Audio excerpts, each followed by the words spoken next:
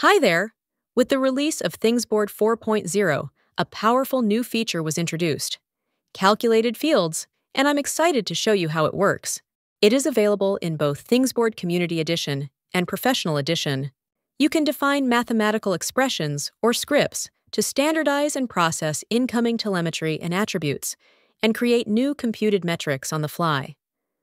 Calculated fields can be applied directly to a device or asset, or to a device or asset profile, in which case the calculation field will be automatically applied to every device or asset that uses that profile. Key benefits of this feature are real-time processing, calculations happen as data arrives, multi-entity support, combine data from different devices and assets in one calculated field, simplicity, transform data without rule chains and extra logic blocks, improved performance, streaming architecture with Kafka reduces latency and database load, flexible output, store results as attributes or time series based on your needs. Let's see how it works with an example. I have a smart device that monitors the current temperature and humidity in real time and sends this data to ThingsBoard. From these values, we need to calculate the dew point. I'll show you how this can be done in just a few clicks. I will go to the Devices page, find the smart device, and click on it. In the Device Details menu, I will navigate to the Calculated Fields tab. Here, click the plus icon and select Create New Calculated Field. In the General section, give your field a name. I'll use dew point.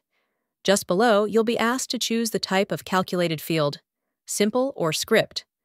Simple handles basic mathematical expressions, while script allows for more complex computations using the TBEL expression language and can return multiple output values.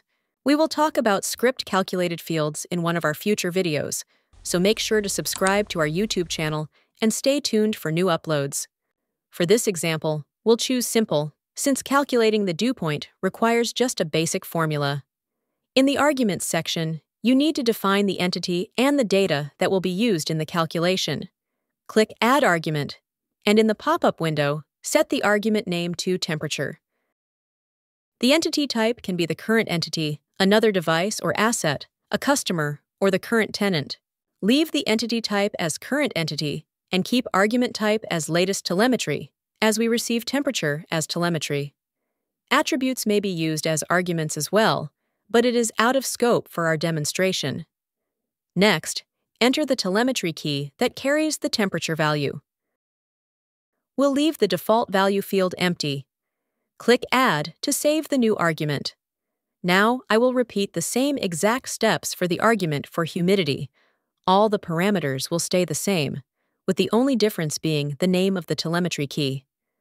Now let's define the mathematical expression for the calculation. The formula for calculating dew point from current temperature and humidity is available on the internet, and I have it prepared for this example. I will leave the link for the formula and the explanation behind it in the video description. Now specify the output type. The calculated value can be saved either as an attribute or as telemetry. In our case, we'll save it as a time series with the key name dew point. I'll enter one for the number of decimal places to keep the values both clean and accurate.